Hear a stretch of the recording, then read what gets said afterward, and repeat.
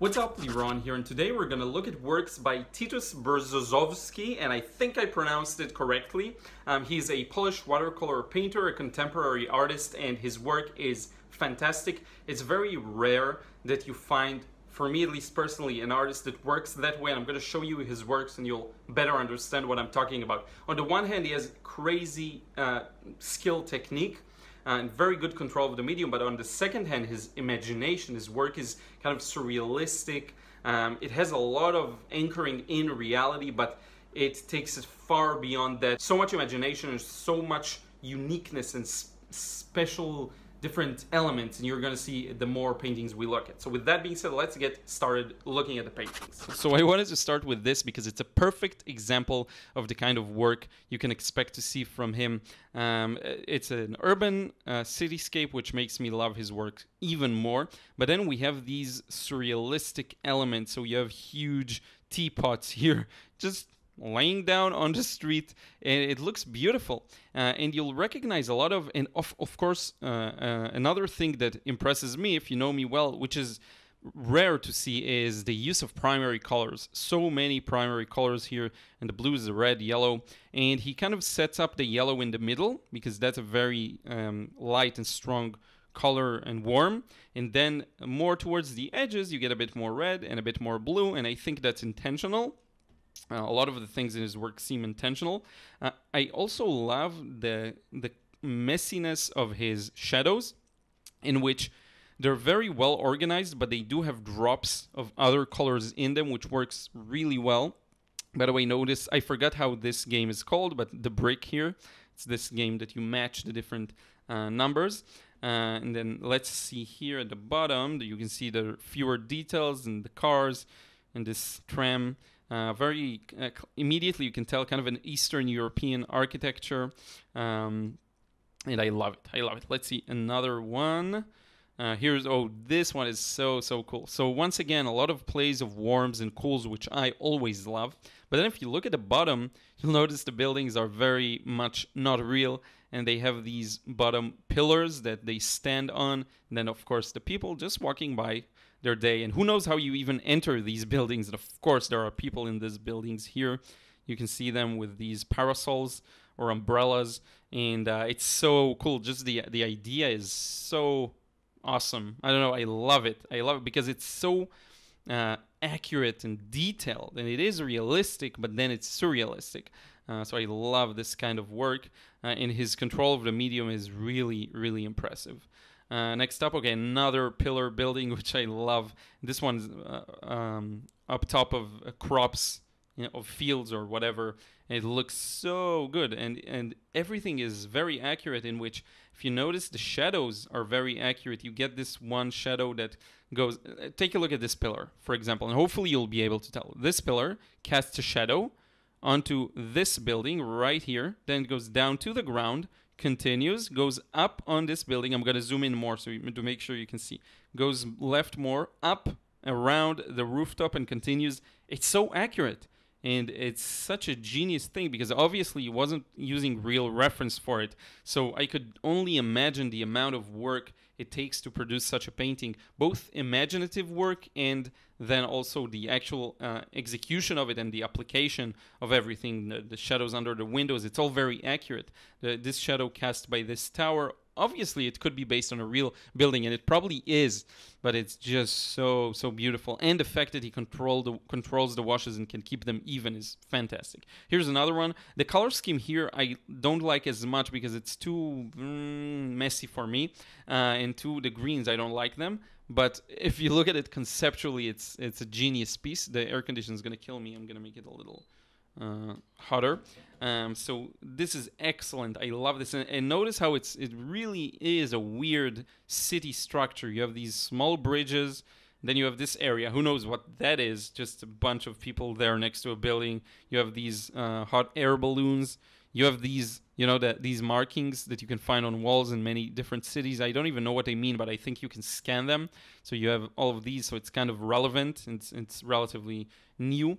The work is relevant. It's very contemporary in that regard. Let's see what else we have here. This is one of my favorites. And again, you see these markings on the wall. And And TE, I don't know, I'm not sure what that means, but I love the dice here. The die. I love it. He has dices all across his paintings, you'll see. And the shadows. Again, this is something I cannot stress enough how even they are. Despite being messy and having all of these splatters of paint, they're even in that if you look back from afar, it looks like one big fluid shape.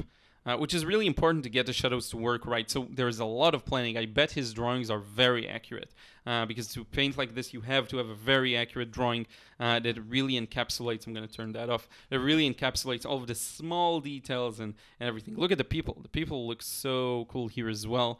Probably based on something real at the very least, but he does simplify them quite a lot, the shadows and everything. And it looks so good.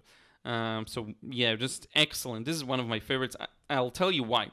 Probably because of the intricacy of these shadows and the blue and then kind of the sienna or red here works so well. Let's see what else we have here. This is really nice. I love it. Notice how it goes from warm to then cool and then cooler around the perimeters, the outer perimeters of the painting. These rooftops here get really blue. And you have to imagine him doing this in one go because it is fairly even. Which I find fascinating. I will show you in just a moment some plays of warm and cool in the shadows. Here it's not as prevalent, but you'll see it again soon. But really, the technique to create such a thing, probably very slow, meticulous, and accurate. But then again, also he has a lot of freedom in the way he switches and alternates between colors, which is really impressive. There is this tower here, which is interesting, and there's a person there. Then again, you have this scannable code thing. And then one last thing I want you to notice is the cubes. The dice, I don't know how to say that, but you see them here. It's beautiful, beautiful, beautiful. I love it. 1, 4, 4, 4, 2, 1, 1. Okay, so 1s, 2s, and 4s, which is really cool. I'm going to show you another similar scene, kind of zoomed in, but it's not the same painting. I did look for it here and I couldn't find it, so it's a different piece. And then you have the trains and they fit perfectly into the buildings, which is really, really cool. And even when the washes aren't as even, they are quite even. So I think there's a lot of planning that went into creating these. And now we have a couple of last ones that I absolutely love. This is huge. And I think it's also fairly accurate. It does seem to have some experience in maybe architectural background, because it all looks so darn good and accurate. And the fields, here you can tell that you're looking at them more from above, but the more they recede into the distance, the angle shifts. So that's really, really cool. What else was interesting here? The bridge, everything is accurate. Notice all the shadows, everything casts from here and there. It's so cool. And this is, I'm sorry if I got this wrong, but maybe this is the Polish flag colors, though I'm not really good with flags, so I'll apologize in advance. Here, notice here, in this teeny tiny building top, you get a bit of blue and then a bit of red-orange. And here you get in the shadow blue, yellow, blue, red, kind of pink, dark, violet. So you get a lot of variation there in the shadows, and they all look like one big piece. So it's very easy on the eye, because with this kind of painting, there are quite a lot of details. But if you simplify it properly for the viewer, it does become easier on the eyes. And you can find so many kind of inside jokes within these paintings and so many fun stuff. Like, for example, this road. Why would it do that? Why would it spin like that? It's so funny, with a bridge maybe, or who knows what. So that's really, really cool. So yeah, I love this. And then I'm going to wrap up with two of my favorite works, because they are kind of similar. Again, zoom in, zoom out. So here you have this huge neighborhood, so many details. Let's look at it from far for a moment. All of the trees and the buildings, and it's so well organized. And there's a lot of variation in the shadow as well. And in the next one, I'm going to show you something really cool. But here we have, again, teacups. So kind of recurring motives or ideas in his work. We have a couple of people on the rooftops. Did I not show you the one with the snowy rooftops? I'm going to check that near the end, because there was another really cool one that I may have missed. So yeah, all of the chimneys cast these beautiful shadows, and then notice how rich notice how rich these shadows are. I always confuse the E and I, like, in English you have the reach and rich. So notice how rich these shadows are. around the trees, on the ground. It's all one big piece of shadow, and you have to plan for that. You have to plan for that. And maybe he's using masking fluid, maybe he doesn't. I don't know, but it seems very deliberate. And then a bunch of people here. And all of this from up top with the very tough perspective here, because we have a 3 points perspective basically. All of these lines kind of recede to a vanishing point to the right, and all of these to a vanishing point up front. And then finally we have all of these vertical lines that recede to an imaginary vanishing point in the bottom, which is really hard to get, especially when it's subtle. And here it's very subtle. One of my favorite buildings is actually this one at the very top. So really cool. And let me show you another one. This is zoomed in. And what I love about this is notice how the dies, their shadows are, you know, yellow, and then it turns into the blue or green. Yellow, and then it turns into blue or green. It's so good. If you look at the chimneys as well, and you have this person here just chilling, you get this transition from yellow to red and blue.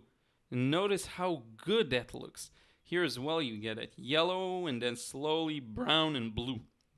This looks so darn good, and it takes a lot of skill to create. Notice here, he even had some reflected light, because what happens is the cube reflects the yellow light on it, and then it casts on the ground. So you have a bit of yellow on the ground here, a bit of yellow on the ground here, but where it's most noticeable is actually here. Notice this cube at the very bottom. So beautiful. And I think that's the, oh yeah, here another one, and yeah, that's the last one. So I'm gonna find that extra one maybe if I can. But notice these cool pianos with hot air balloons kind of flying in the air, and it's so good. The way he controls your attention as the viewer is spectacular, because if you notice, these are very sharp shapes. It's very clear, this piano shape, this one, but then in the distance it kind of becomes muted and dim, and you don't pay as much attention to it. That's obvious because it's kind of the center of interest. But then he also selectively decides where to place more importance on. So for example, you have these two towers, they're very well defined.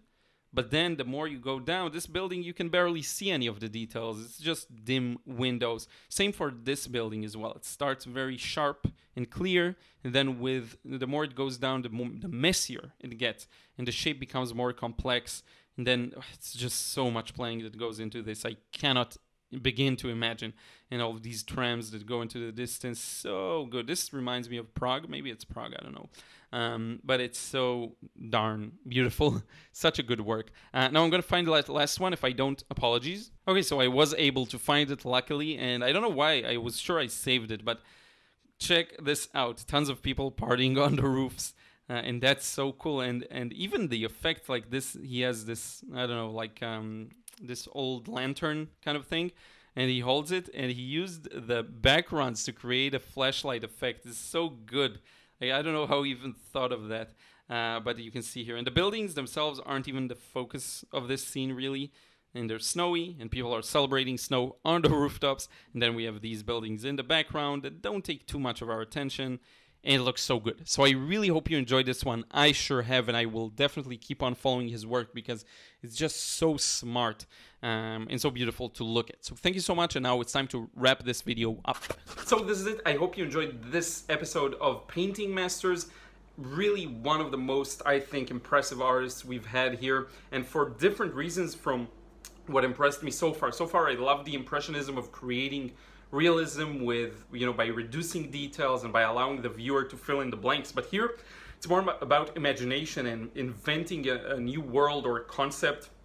The one with the people on the rooftops is just amazing. I love these kinds of art of artworks, and I would love actually to see them in person. I think they are much more special. I would actually love seeing them face to face. Maybe I'll get a chance to in the future. But in any case, thank you so much for watching. Let me know in a comment down below what other artists you want me to review. I'll be happy to review more works by artists that you appreciate. I have a big list, and I'm gonna add to it more and more. So let me know. Thank you so much. Don't forget to like and subscribe if you still haven't. And I will see you again in the next episode and in another vid real soon.